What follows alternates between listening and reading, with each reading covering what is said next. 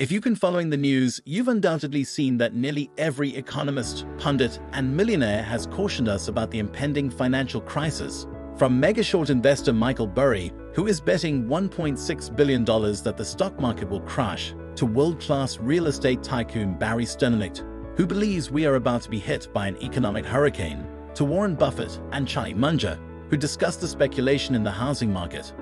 The fact that 70% of Americans believe there will be a recession is not shocking. We appear to be in danger of experiencing an economic meltdown. Recessions are nothing new, as you can see if you open the Wikipedia page listing the number of recessions in US history. Although they may sound like a disaster, they are a crucial component of our economic cycle. It is typical for the economy to grow to a certain point before gradually contracting. However, if you listen carefully, you'll find that recessions were far more common in the past, prior to the Fed's founding. The economy would peak after 2 to 3 years of growth, then begin to decline until it began to expand again. 6, 7, or even 8 years of economic expansion have become considerably more regular since the central bank's manipulations.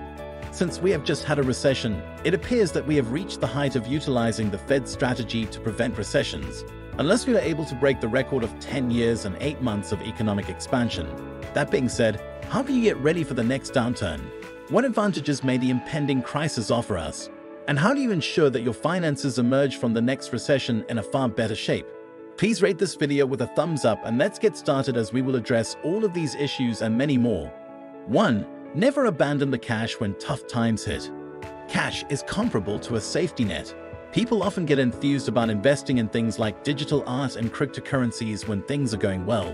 However, even the wealthiest people begin liquidating their investments and hoarding cash when there's even the slightest sign of a downturn in the economy. Take the case of Warren Buffett. Though not particularly showy, he is clever. He hoards a lot of money, holding it until the right moment. How thus can one get ready for a recession? Begin by reducing wasteful expenditure. Over time, even seemingly insignificant costs, such as a daily cup of coffee or new sneakers, can mount up. Plus, with inflation driving up prices, every dollar you save might make a big difference. The supply chain is experiencing some problems as well, which drives up costs. Sorting that out could take some time, a year or longer. Thus, one thing to keep in mind if you want to be prepared for the next difficult financial period is to save money. It is your closest companion. Remember, it's not about being a financial whiz when times are bad. It's all about managing your finances wisely. You have control over your financial stability, even in unpredictable times. 2. Invest in liquid businesses. Many businesses suffer during hard financial times, and some may even go out of business. Recall that workers have their own families and bills to pay. Therefore, it's difficult for firms to run without funding. Consider the severe financial crisis of 2008. Back then, even large corporations like General Motors, Chrysler, and AIG were in danger of going bankrupt and need assistance from larger, more established businesses or the government. Therefore, choosing companies with surplus capital is a wise choice when making financial investments. It functions similarly to having savings set aside for difficult times. For instance, even in times of price increases, corporations such as Apple and Microsoft consistently maintain substantial cash reserves. Rather than take the chance of running out of money during a recession, they would prefer to see some of their money gradually lose value due to rising prices. One can ascertain a company's financial status by examining its financial reports, particularly the balance sheet. In this manner, you can determine whether they have sufficient funds to weather difficult times. Just remember that not every business will be as flush with cash as household firms like Apple are. 3. Recession is an opportunity. Though this may appear to be the worst time of year to launch a business, the truth is frequently very different.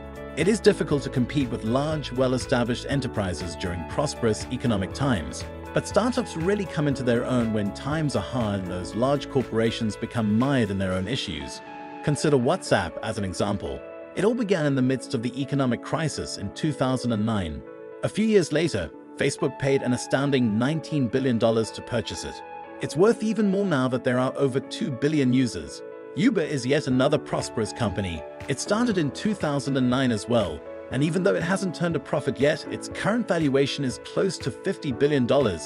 Numerous other instances exist, such as Slack, Venmo, Pinterest, and of course, Bitcoin.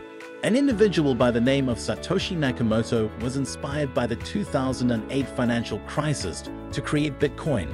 which launched a whole industry on Kickstarter and made many people into millionaires and billionaires. Consider digital currency marketplaces such as Gemini, Binance, and Coinbase. Even Tesla, which was on the verge of going out of business during the crisis, not only survived but rose to prominence in the auto industry. As other automakers were having difficulty, Tesla remained resilient. However, it goes beyond simply launching a company. When times are hard, it's also a fantastic moment to advance your career. You can advance more quickly in your career by taking initiative at work. Just take a look at how many junior managers were elevated during the most recent crisis. 4. Don't cash out. Being patient is simple when everything is expanding. If you bought Bitcoin before its meteoric climb at $11,000, you have seen firsthand how quickly your assets have increased in value. The truth is that in a bear market, the exact reverse occurs. Many individuals lose patience and give up, believing that the end of the world is near. You don't need that money if the end of the world is near. All humor aside, the stock market has weathered numerous recessions, 2 world wars, the Great Depression, and the wars in Vietnam and Iraq. The investors who really made money were the ones who either held onto their investments until the crisis passed and stocks started to rise again during the expansion phase, or they sold before everything crumbled, which is nearly difficult because timing the market is not as simple as it may seem. 5. Take advantage of the gig economy during a recession. Conventional job markets can present difficulties. Nonetheless, the gig economy, which is defined by temporary employment or freelance labor, frequently prospers. By putting your abilities and services up online, you may capitalize on this expanding trend. There is a need for independent contractors whether you are a writer, graphic designer, web developer, or possess skills in other areas. You don't have to be an authority on these topics, by the way. If you're serious about making money online, you might begin charging less for the service and gradually raise it. Recall that skills are immune to recessions. Remember that no matter what, businesses and individuals are always looking for affordable on-demand solutions. This lets you make money and diversifies your sources of income, which is important in recessionary times. You may use your abilities to create a recession-proof source of income while retaining your flexibility and adaptability in a labor environment that is constantly changing by embracing the gig economy. Investigate freelance marketplaces like Fiverr and Upwork to quickly locate openings. 6. Don't go into debt. You will suffer if you haven't made the necessary preparations for a recession. When they are unable to meet their fundamental necessities, many people end up in debt. Additionally, the Fed would hike rates to slow down the bubble if a recession resulted from inflation or a financial bubble, as is the case right now. This means that debt will be expensive during these times. When the housing bubble burst in 2007, the Fed hiked interest rates to 5.25%. Just think of the prices for customers like me and you. In the year 2000, rates were increased by the Fed to 6.5% during the dot-com boom. Because the impoverished sometimes find it difficult to save money, recessions tend to make the rich richer and the poor poorer. Because of this, during recessions, they may need to borrow money to put food on the table, whilst the wealthy do not and can use their extra money to take advantage of the situation. 7. Consider precious metals. Consider investing in precious metals like gold and silver when times are bad. These metals typically maintain their value. Investing in real gold or silver goods or associated investment choices, such as mining company stocks or exchange-traded funds, ETFs, can help you weather difficult times in other areas of your portfolio. They have intrinsic value, which is why they are appealing in trying times. For instance, gold is valued by nature since it is rare and requires work to mine. Unlike some other investments, it is not dependent on fluctuations in the economy. These metals are seen by many as secure means of storing cash. Many people resort to gold and silver as a safe haven for their riches when conventional assets appear unreliable.